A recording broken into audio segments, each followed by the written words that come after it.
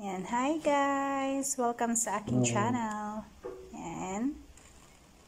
Gagawa tayo ng sushi. Napakasimple lang nito. And then, konti lang yung gagamitin natin. Yan.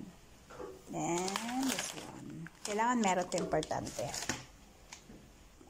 Optional to guys. Pwede kayong, kung wala kayo nito, pwede kayong gumamit ng white vinegar and then white sugar. I-mix nyo lang.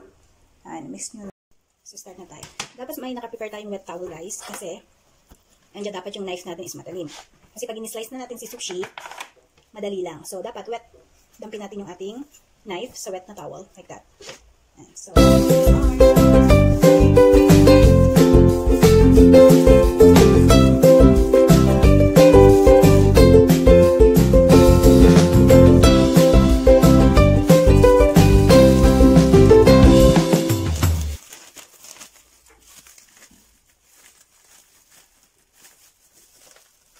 expert sa paggawa ng sushi, pero I'm trying.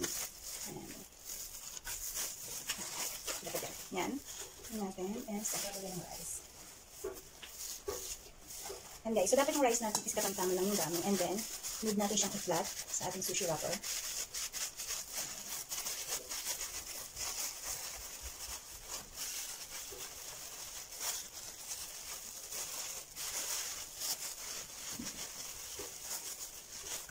Dapat flat yung rice natin guys para maganda yung outcome niya.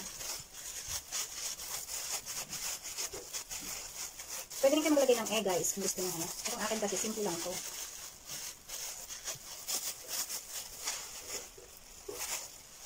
I just want to share lang sa mga hindi masyadong aware sa paggawa ng sushi.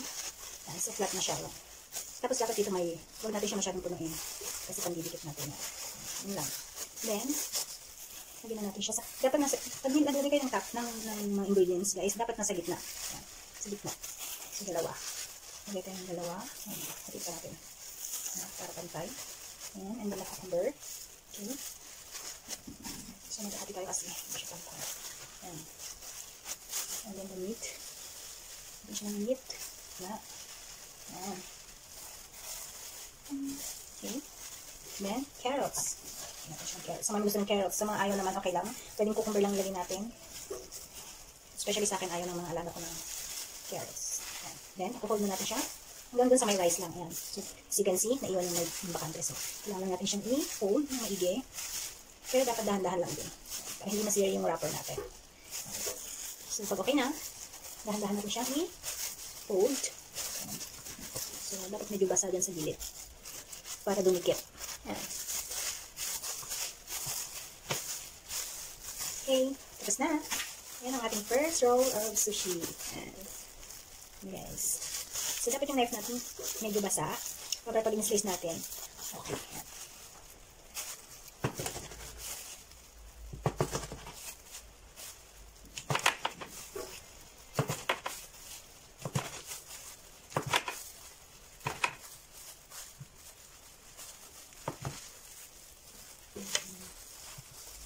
So, ulitin ko ulit guys ha. Dapat yung paglagay natin ng rice is balance para maganda yung outcome. Like that. So, okay na diba? Saan ba? Yan. Yan na ang ating finished product.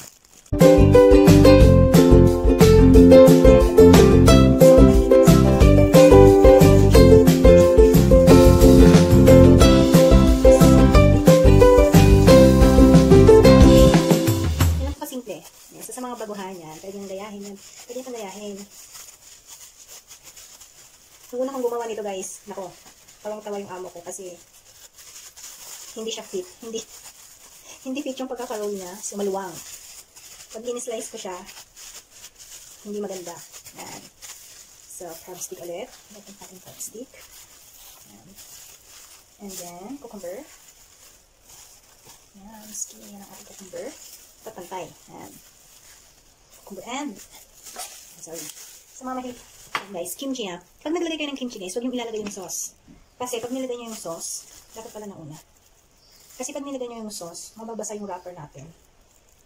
So pag in-slice mo siya, hindi maganda kasi napupunit. Yan, sa mga mahilig sa kimchi guys, ayan. So, mapupunit. Dapat huwag natin ilagay ang tapos, lagyan din natin ng meat. Ayan.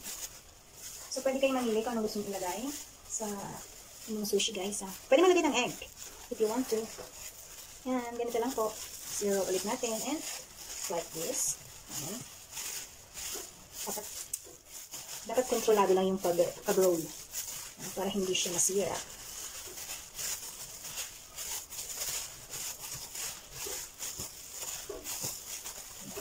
So, ating second sushi with, this one is sushi with kimchi. So, slice ulit natin. So, diba? Dapat matalim yung knife kasi madali siyang slice buo. Kaya hindi matalim yung mga knife na gagamitin na kasi nasisira. Ayan. So, ito na ating kimchi. Sushi with kimchi. Ayan. Okay na siya guys. Tan! Ayan na pang ating finished sushi. Ayan. So, as you can see guys, diba? Maganda yung pagkaka-roll ng ating sushi. Ayan. Perfect ko na din siya. Ayan. So, sa mga baguhan at gustong gumawa ng sushi yan, gayahin nyo lang po yung ginawa ko. Napakasimple lang po. Ayan.